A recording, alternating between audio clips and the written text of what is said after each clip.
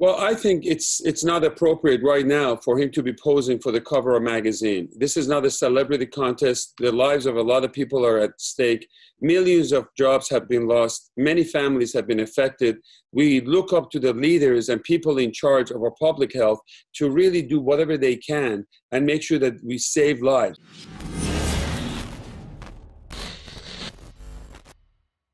Joining me now is Dr. David Samadi. Doctor, thank you so much for joining me. Thank you for having me. I appreciate it. And for those of you watching, please don't forget to like and subscribe to the Daily Caller. Now, Dr. Samadi, I wanted to get your thoughts on where we are right now when it comes to coronavirus.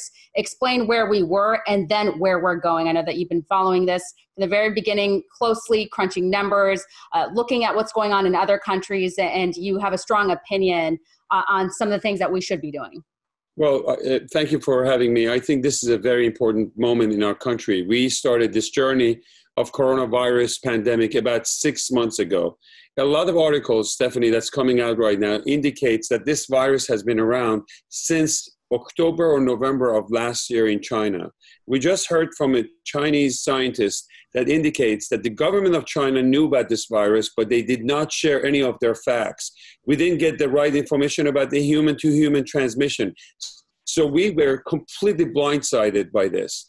Now, one of the big things that happened, and the first rule of any infectious disease, is isolation and containment. And God bless our president. I have no idea how he got this right, but sometime in January, he decided to put a travel ban and stop people from coming from China to US. What that meant is that we were able to save millions of Americans from being contaminated by this contagious virus. Fast forward to February, when we started getting those models. Remember the models that was coming from Dr. Fauci and CDC saying that we expect to see 2 million deaths as a result of this virus. And then come to March, it come to 1 million. In April or May, it became like 240,000. We're realizing that all those models were wrong. And we also realized that through the skills of this president, we were able to bring in the private sector and the public sector. This doesn't happen all the time, where an executive person as a CEO of this country is able to bring in the public and private together to make a decision when it comes to medications, ventilators, PPEs, bringing the hospital administrations, bring the entire force and put a US task force in order to fight against this virus. That was a huge deal. And that today, 6 months after, we see even though we lost over 125, 130,000 people, we still are ahead of the game. We have much more control. We have a lot of medications. We're able to diagnose this disease much better and treat it much faster. And we know that the ground zero for this virus is in our nursing home. Did you know that 47% of death in all of our series comes from nursing home? And if we would have protected the elderly with a lot of medical issues, these numbers would have been very close or even less than the flu influenza. So I think we're in a good position. I'm very optimistic that we're going to win the war against this virus. I know there's a lot of mainstream media that keep talking about the numbers on the rise, etc. I'm happy to discuss with you, but I think we've come a long way. I don't anticipate to see a second wave because we're much more equipped.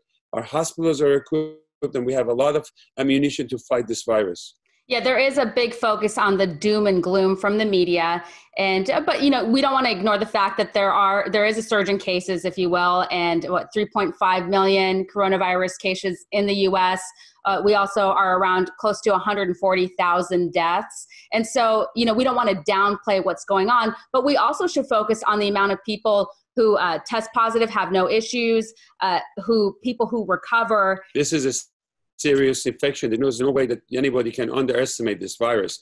But hundreds of thousands of people die from cancer.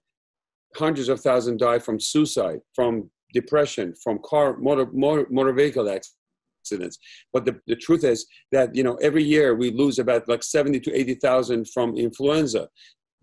Loss of one life is too much. But the bottom line is that we are getting the control of this. When they talk about the fact that the hospitals are completely full and the ICUs are full and we're completely overburdened by this, hospitals are meant to be full. If you have an empty hospital, we are in trouble because it's a business. So every hospital administrator wants their ICU full, wants the hospital to have full. But the question is, what percent of those people in the ICU are COVID? And when you dig in, you realize that it's only about 20 to 25%. And there's a lot of non-COVID patients that are in the hospitals. So I agree with you that the mainstream media has been really taking this hysteria and panic and fear and has magnified it. And maybe that's part of the rating business. But as a physician and doctor, my job is to do the best I can to give the best data and facts to the public and be very honest and truthful about this. And the mask debate rages on. And so there are a lot of people who hate wearing the mask. They wear them. There's businesses that are forcing you to wear masks. So we saw Republican Georgia Governor Brian Kemp issue an executive order Wednesday prohibiting local municipalities from establishing mask mandates. Do you think this was a good call from the governor? Should people have a choice to wear a mask? I think what we need to do is to look at America as a very heterogeneous group of states. For example, what works in Georgia may not work in New York. It may completely not work in Florida. We need to look at the data always. Whatever decision you're going to make in science, you look at the risk and benefit. If you're looking at the state where the numbers of positive COVID and the number of deaths are extremely low, mandating a mask for the entire state, it's just, basically flexing your muscles. It doesn't make much of a sense. Whereas places like New York, New Jersey, Connecticut, where we were hit hard, and a large number of these cases, we had to flatten the curve. What did we have? We had social distancing, we had washing our hands, and we had wearing a mask. Those are the three things that we inherited from CDC and Dr. Fauci. And it's very difficult to debate for public not to wear a mask. Whether or not, and the science will speak about this. There are some research that talks about the fact that it can reduce about 30% of getting this contamination. But a lot of research behind this mask are not great science. For the time being, I think that if you're indoor, you're around people, it's best to wear the mask. If you're out there, there's not too many people around you, you have the wind blowing, the risk of passing this to other people is very low. And wearing a mask probably is not going to help you. Mind you, so many people are wearing their mask around their necks, around their chins. They take them off all the time. So there's an art to this, and it's very difficult. I have to tell you, to wear this for hours and hours and hours in an 80-degree, but we should try to be responsible and do the best we can. Yeah, I've talked to a lot of people who are working, when you go to the grocery store or when you go to some of these businesses that are still operating. And I just couldn't imagine having to sit in a mask and work for an 8-hour day. I mean, it's just tough to walk into a business, get what you need, and leave with that mask on.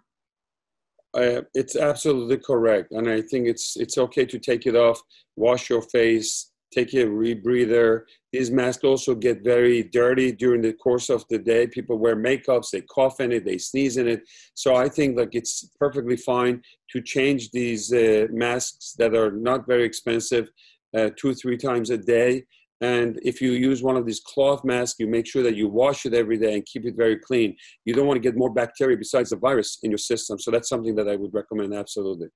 Right now, there's still a lot of discussion and question about what's going to happen when it comes to kids going back to school in August. Where do you stand on this? Let me make it very clear to you. The science has spoken. The data about children going back to school is very clear. We have data and science from over 20 European countries that indicates that when they open their schools, from Germany, from UK, from Switzerland, from many other places, that when they opened their schools, there was not a rise of these children and kids in school, K1 to K12, getting this virus. The risk of dying from this virus among those children is extremely low. The chance of transmitting it to their adults is also very low. So the risks are low. And what's the benefit? The benefit is that the children need to be around each other. They need to socialize. Physically, mentally, culture-wise, psychologically, it's time to open up our schools. Distant learning is not working. Kids are not logging in. There's no math. There's no reading. Everybody is helping each other. This is not the way to go. A lot of the child abuse is being recognized in the school by other students, by the teacher, and they get their nutritions and on the benefits of this. At the same time, when you have the kids at home, the parents are locked in. They can't go to work. Not everybody can afford to hire nannies and other helps. So this is a cycle of economy that we just need to get it started. And I absolutely feel safe to open the schools. Interestingly enough, the American Academy of Pediatrics also agrees with the fact that it's absolutely safe to open up our schools. And you also saw a series of pediatricians from MSNBC the other day that came and they asked them, and I don't know if they expected this kind of answer, are you going to send your kids, do you feel safe for kids to go to school? Unanimously, all those pediatricians, they said it's absolutely safe to do this. So I think that debate is pretty much done. Why Dr. Fauci is not coming out and publicly mention the data, the science, and facts to the public is beyond me. And that's some of the reasons why it's a little disappointing to see that. Speaking of Dr. Fauci, I saw on Twitter, you seem to take issue with the fact that he was on the cover of InStyle. What do you think about the optics of that? Well, I think it's not appropriate right now for him to be posing for the cover of a magazine. This is not a celebrity contest. The lives of a lot of people are at stake. Millions of jobs have been lost. Many families have been affected. We look up to the leaders and people in charge of our public health to really do whatever they can and make sure that we save lives. That's what we are, as physicians, we're in the business of saving lives. Every life worth fighting for. Remember that. Every life worth fighting for. And as a surgeon who's the expert in prostate cancer, that's what I do every day. Having said that, there's always enough time later on for popularity contests. If he's coming in and saying like, you know, we expect a lot of bad things on our way, I see maybe a second wave coming in, it doesn't look so good, and on, and it's always very pessimistic and it's always negative and all of these things that he tells us.